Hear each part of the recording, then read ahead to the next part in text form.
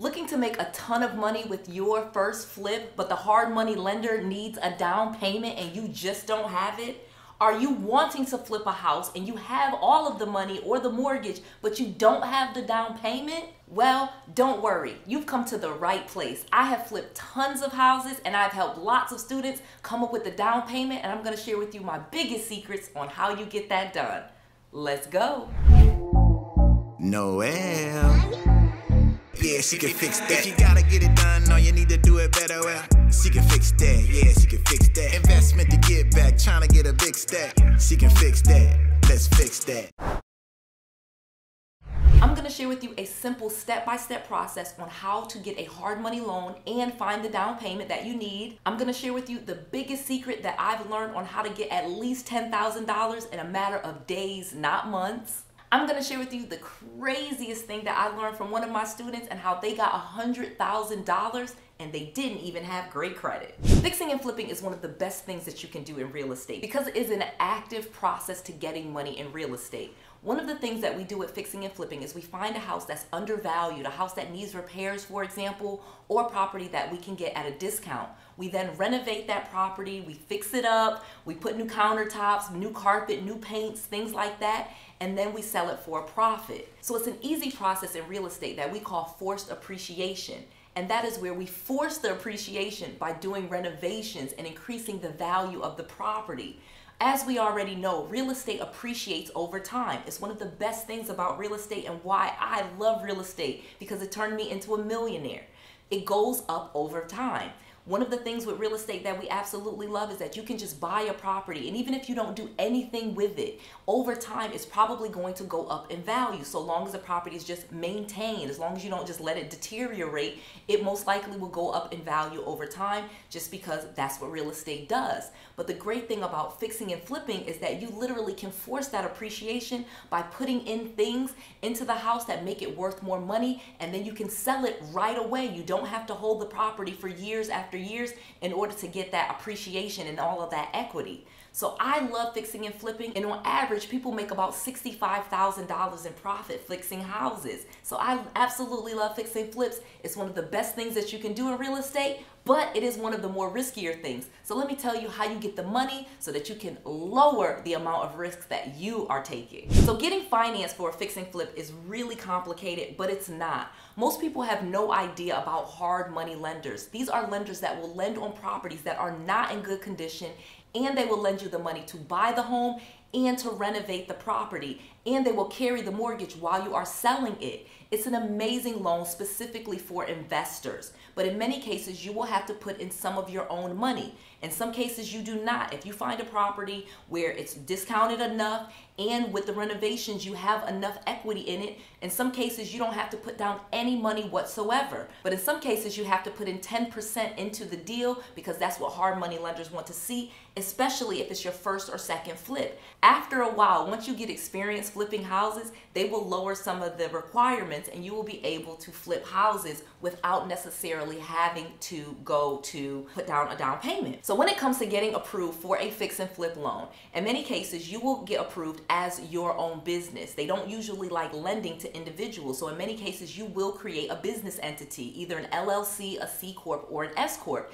And the great thing about it is, because you put it in your business's name and this is a business-to-business transaction, you can easily use a business checking account in order to get funded. And this is where it opens up a ton of opportunities for you to get even more funding. If you have a business checking account, for example, even with just like NorthOne Bank, for example, this is a business checking account that you can get set up in less than 3 minutes, and it ties to QuickBooks, PayPal, Stripe, and many other things that you can integrate it with. Additionally, once you have this going for 3 months, hard money lenders will ask for 3 months worth of business checking account statements.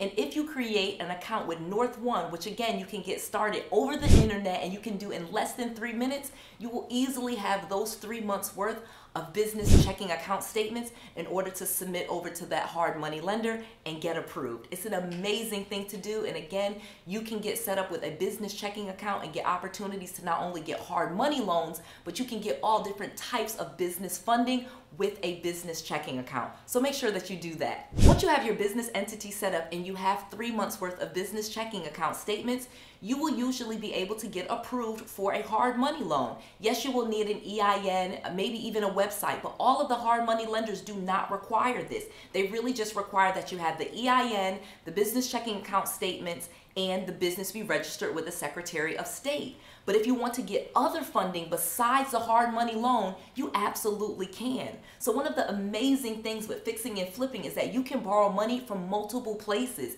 And yes, you even can borrow the down payment. So yes, when you find a hard money lender that will lend on your fix and flip and say they require $10,000 for the down payment, well, you can get that money from somewhere else. You do not have to save the money. It does not have to be your own money, but it should be in your business checking account for you to be able to show them the statement. So think about that, for example. If you are thinking about fixing and flipping a home, you want to start putting together those things so that you have it in advance and you have your business checking account statements so that you can get approved for not only the hard money loan, you can also get approved for a business loan and use that money for your down payment. That's an easy way to borrow 100% of all the money that you will need for your fix and flip. Let me share with you some more ways on how to get that money for the down payment because your options are endless. Another amazing way that you can get the down payment for your flip is by working with the seller. So when I started fixing and flipping homes, I would target people that were having property problems. Like I said, as you should too. In fact, if you need more help with learning how to fix and flip homes, I have an entire playlist where I teach you how to fix and flip homes. Make sure you watch that entire video.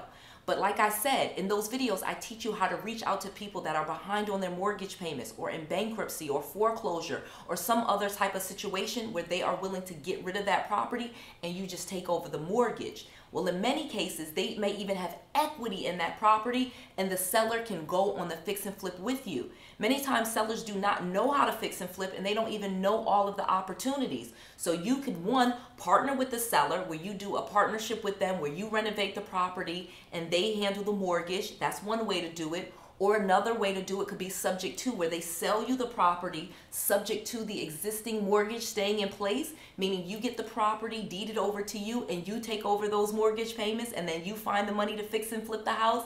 That's an amazing thing that you can do. And then last but not least, you can even partner with an investor. So one of the ways that I did my first successful flip was I partnered with my coach. I found the property for him, he put up the financing, we fixed and flipped it together, and then we split the profits 70-30. So with just my 30% of the profits, I got over $17,000 and I didn't have to take any of the risk by getting the hard money loan or coming up with a down payment. My coach did that for me. And then when I got that $17,000, I was able to reinvest it. So the next couple of times, I was able to get enough money to do my own flips. So it really just depends on where you are at the moment, but you definitely can fix and flip houses. You just gotta get more creative and you gotta get you an actual business, and don't forget that business checking account. Okay, I have created an entire training just for you. Go to noellsfreetraining.com where I've created a complete training, almost an hour long, where I teach you my exact formula for investing in real estate without using your money or credit. You gotta take advantage of this full training because I will not be able to leave it up very long. Go to noellsfreetraining.com and get your full training today. That's Noelle, N-O-E-L-L-E with an S, noellsfreetraining.com. I just want to make sure that you have all of the resources, all of the tools, and all of the knowledge that you need to be successful. This is Noelle. To your success.